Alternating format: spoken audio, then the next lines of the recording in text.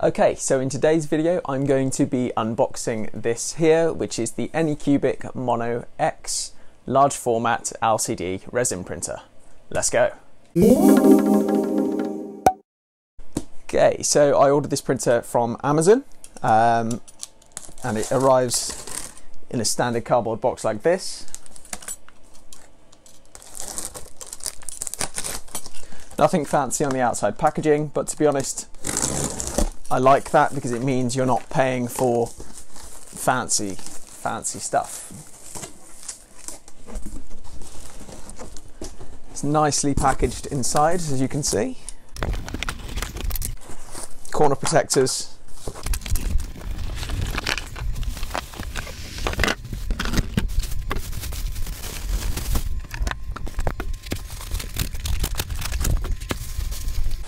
Really good level of packaging on this printer. Make it very hard to damage during transport, which is always good because couriers can be pretty violent. Main frame of the printer. And then in the top section of here we've got loads of little other parts. That'll be the build vat. Power cable. Power block. Spatula, face mask and resin pourer kits. Check it out. Gloves, adjustment points, USB ports, a plastic spatula, and some Allen keys and a few other little bits in there.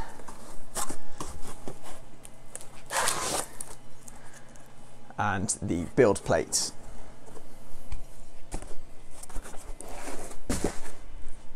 Okay, so that's everything unboxed now. Let's take a look at the instructions here, assembly instructions. It's got Chinese on one side and English on the other. Right, so I will now dive straight into getting this printer set up. Step 1 on the assembly instructions is to unpack and remove all accessories, which I've now done, then plug in power and turn on the power switch.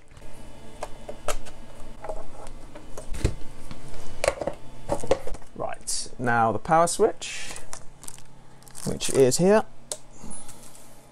and it wants me to rise the axis by 10mm.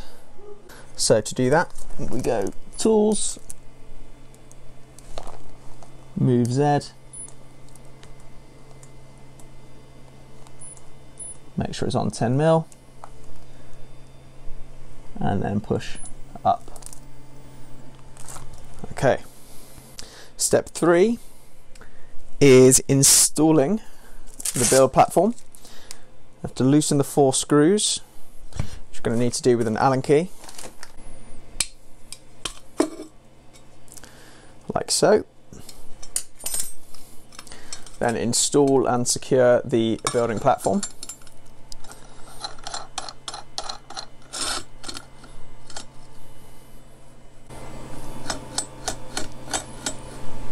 My first observation here is that there's quite a lot of flex for the build platform there, which isn't a great thing, as it means that you've got to try and get it perfectly level every time. Otherwise you might lose the levelness of the bed. So not ideal with that, but I'll just make a conscious effort to try and get this to a point where I can consistently place it in that position. There we go. If I was going to try and improve the printer, potentially I could build some sort of adapter that would ensure that it fitted in a very, very fixed position every time you were to put this bed back on. Step 5, place the levelling paper on the curing screen, then click home on the touchscreen, wait for the Z-axis to descend and then it will stop automatically.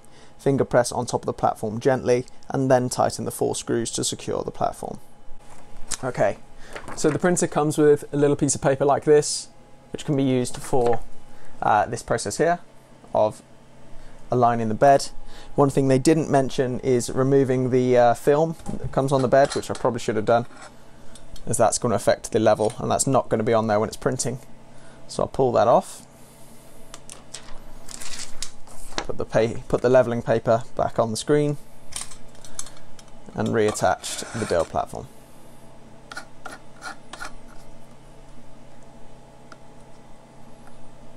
Like so. Okay. Now I'll go home.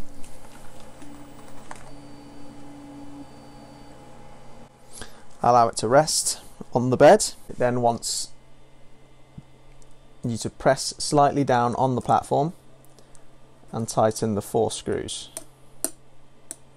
So I'll just tighten them lightly at first. Do all 4.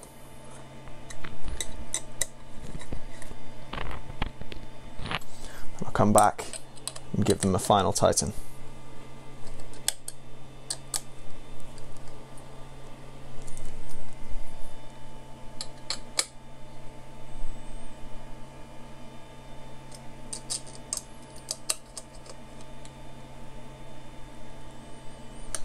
Okay. Now I have to click Z equals 0 to confirm that that is the new bed level. It says for now the leveling process is finished. Step 7. Click detection on the screen, select an image and the testing time, and then click next on the screen. The curing screen should display a complete image. So let's do that. Detection, next, and then check that the screen displays a complete image, which I think it did, but I'll just do it again.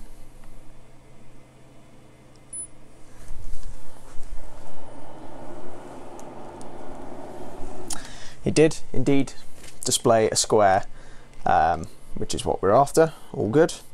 Now we can install the resin vat. I have some friends with this machine and they say that the vat is absolutely massive, which as you can see it is. It is pretty damn big, and apparently it needs about 500 mil just to start a print. That doesn't include if you have to top up. So you can certainly burn through some resin on this printer. It's got 2 securing points on either side.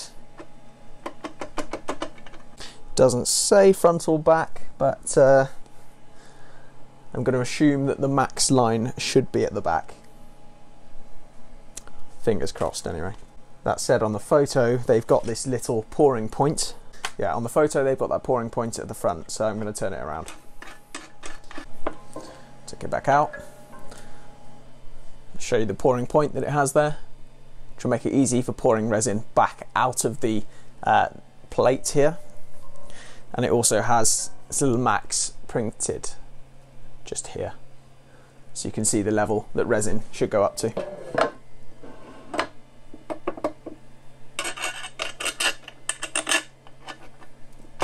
Again, there's quite a lot of movement here.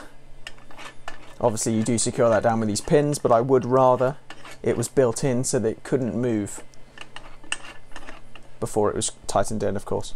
Right, finally we're now on to printing 3D model. It's got a test file on here. I'm just going to move this build platform right up out the way. It's just going to enable me to pour the resin in a minute. Once you do start handling the resin, you're going to want to put the gloves on. You'll get through a lot of gloves with resin printers, so you might want to buy a box if you plan to do a lot, because they give you, I don't know, 4 or 5 pairs.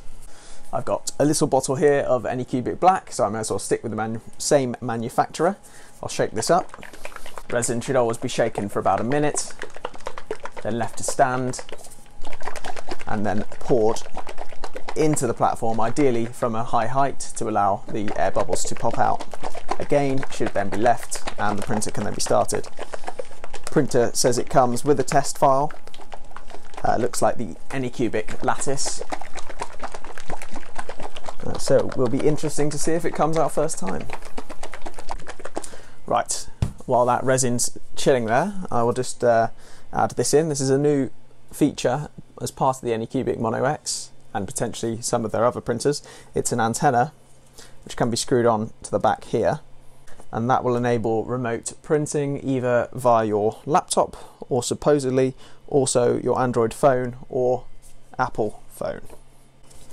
Another thing this printer does have is door detection to check whether the door is on and off. Apparently it's disabled by default, but I always like to have it on because it reduces the amount of smell that comes out. It's here. I'll push that. The door detection function is now. So yes, this printer does have door detection functionality, which will mean you can have it so that the printer will only be working when the cover is on, like so. If door detection function is enabled, it will only work when the cover is on, like this. I like to have this on, especially for the big printers, because it means that when you take it off, the printer will pause, and especially on long prints, that's really helpful, because if it pauses, you can top up and ensure that you don't run out of resin mid-print. Some people, especially those that like to do time lapses of their prints, like to have it off so that they can do a time lapse and actually see what's going on, but I would advise against that. One, you'll get more smells in the room, and it's not great stuff to breathe in, especially if you're using, you know, the standard resin. And two, you don't know how lighting in your room is going to affect this machine. And three, obviously dust, particles, etc. can get into the resin and affect the printing process. These are quite temperamental machines if you don't treat them with care. So yeah, don't take too many chances would be my advice. Right, that should have settled. I'll pour it in now. Watch it swallow up the whole bottle.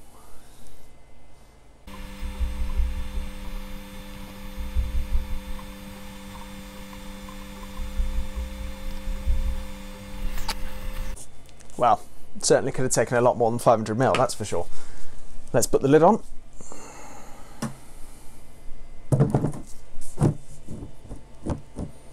Again, another example of wobbliness.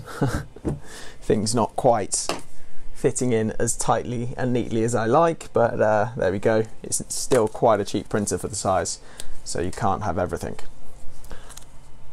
Plug the USB port into the side, and we'll give it a go with the test model. Here it goes, first print.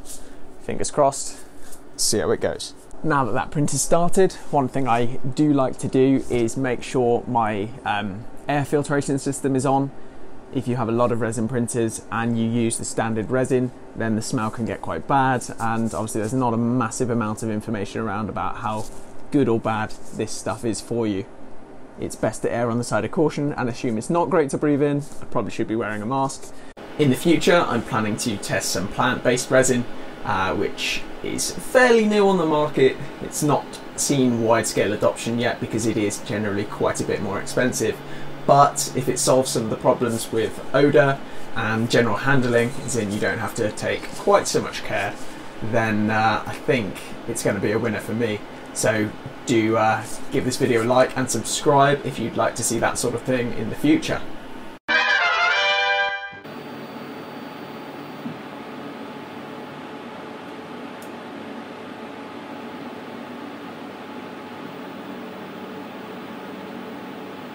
Okay, so I've now had this printer for a day and I've done a few prints. Well, just one print actually, but I've done it a few times to try and get it to work. I was using the test print that was included with the USB stick. On this printer is the Anycubic test lattice. The first time I printed it, it ended up like this, and yeah, not quite what I wanted. Basically what happened is it got stuck to the FEP film and did not work.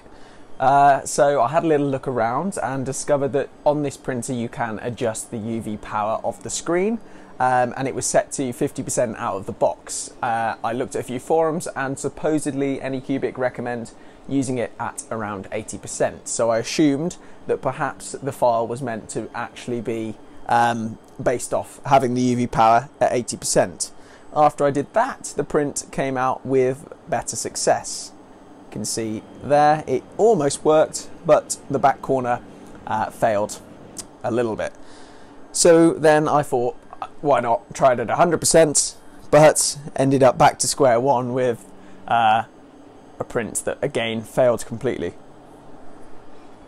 So at that point I realised it probably wasn't the UV power, and so switched that back to 80%, and did some digging looking at the build plate levelling itself. One thing I do notice with this printer is it is pretty tricky to level. When you do push it down and you tighten the screws, it can come up on one side or come up on the other side, so it took a bit of fiddling to get that nice and level. I was able to get it to work, and the fourth one did come out fine.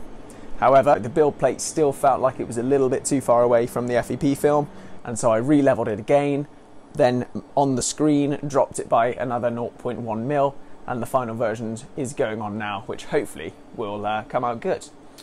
Anyway, this is the first video I've done in the printer unboxing scene, so hopefully you liked it, and if you do have any feedback at all, I'd be happy to hear that for sure. If you check back in a couple of weeks, I will have done a review video on this printer and will give my final thoughts on it. One thing I would say, if you are interested in this printer, is I probably wouldn't recommend it to anyone who hasn't previously used a resin printer, because I probably would have been pulling my hair out when I was getting those failed prints if I hadn't already had some experience with resin printers. So if you are interested in getting into the resin printer game, start with something smaller. So yeah, that's it from me. See you next time.